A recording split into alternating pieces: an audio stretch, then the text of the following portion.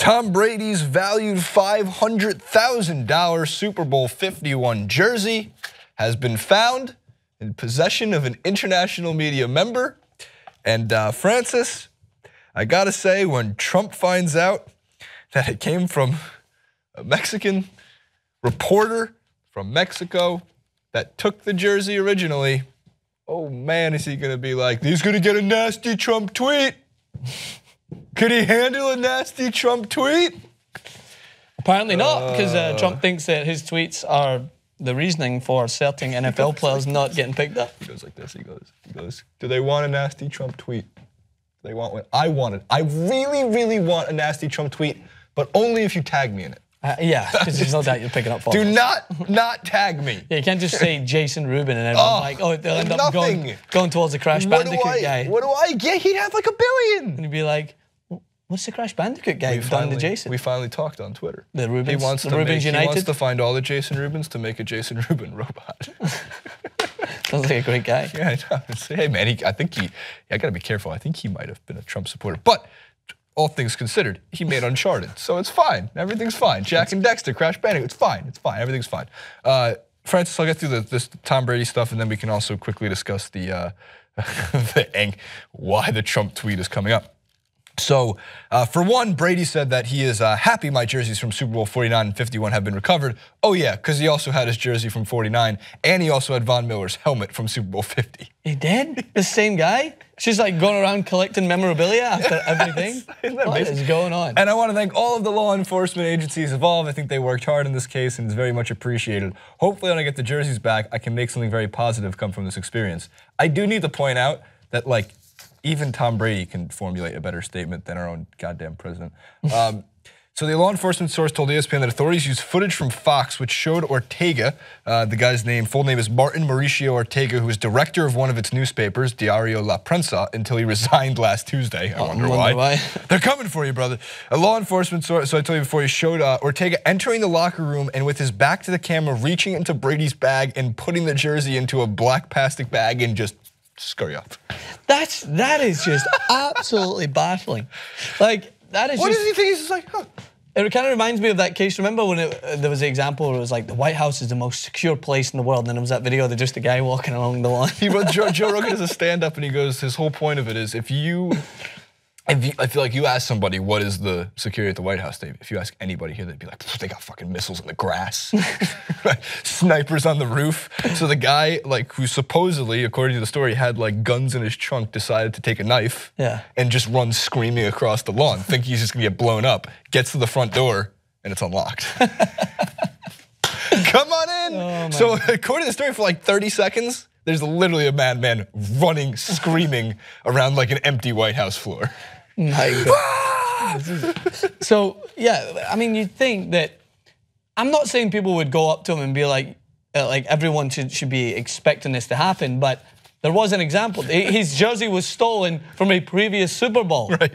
Von Miller's helmet was stolen. It's a known thing. So if you see someone just reach into Tom Brady's bag and take it, and it doesn't look like it's Giselle, doesn't look like it's anyone close to him, then you'd be like, where are you going with that, bud? He's like, oh, I don't know, I'm gonna go and give it a spit shine really quick and then come back. You know, it's like, what are you? I guess, see, to me, this is one of those things where it's like sometimes hiding in plain sight works best out of everything. I'm not sure if I told you the story, but there's like the Vice article, which I thought was hilarious, where two guys decided like how many free events could they get into with just by wearing high-res vests. Like the very bright yellow and orange. Very true. So they wore them and like they're on the floor at Coldplay at the Meadowlands.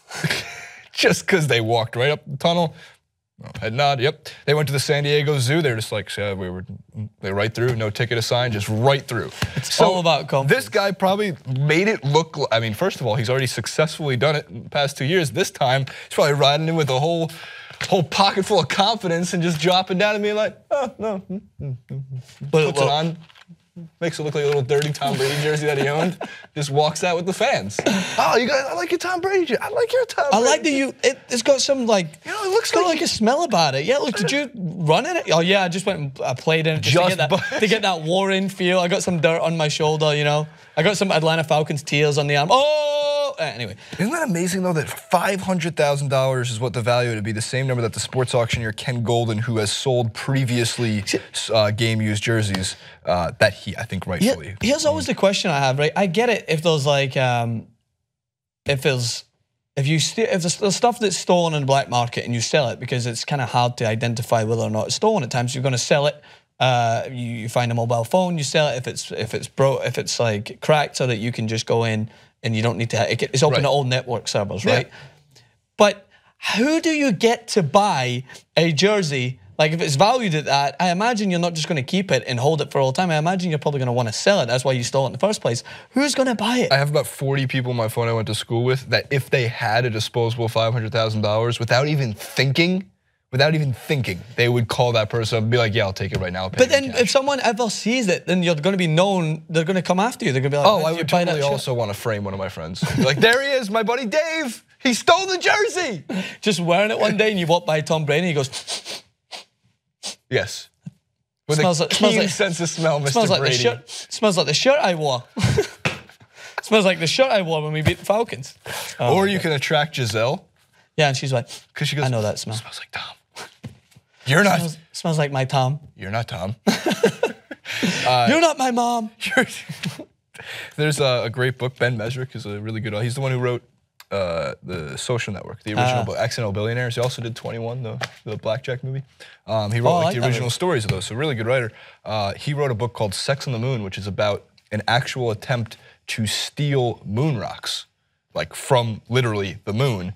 And the reason people wanted it so much, these like couple of like science nerds pretty much, it's one of the most valued items in the history of our Earth. It has no value. Oh. Because they don't know, it's pretty much just like, look, we have it from the moon.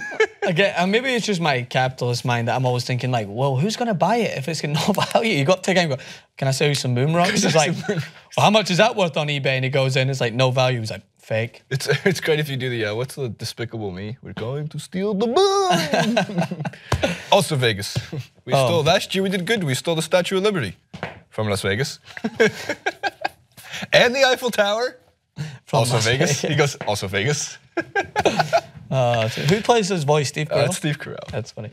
All right, well, I feel like we've been on Brady for too long. It's like one of my favorite stories of the day. Tom Brady. I'm glad it found its way home safe and sound to Tom Brady.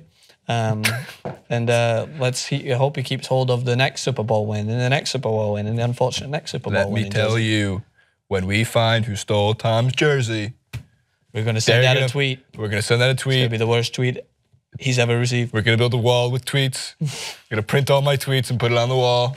He's definitely going to bring it up. Like we joke about it, it's coming up. Undoubtedly. Oh, there it is. Yeah, the green. It's got the big green stain. It's almost recognizable based off just the look. The big green stain on the shoulder.